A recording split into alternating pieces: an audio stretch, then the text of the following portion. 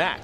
And his scorekeeping comes directly from Connie Mack. He thinks he's one of only a couple of guys to do still Connie Mack's system.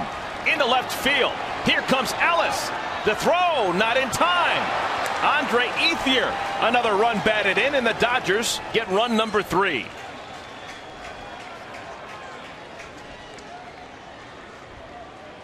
Ethier's second RBI of the series, his first hit of the day. Dodgers up 3-1. Well, and the worst part about this play, everything's done well right here. Ethier gets it into left field. You know Ellis is coming home. But where's this play developing now? You've got to stop Andre Ethier from going to second base here. Someone's got to cut this ball off. You're not going to get him at the plate. It squirts through.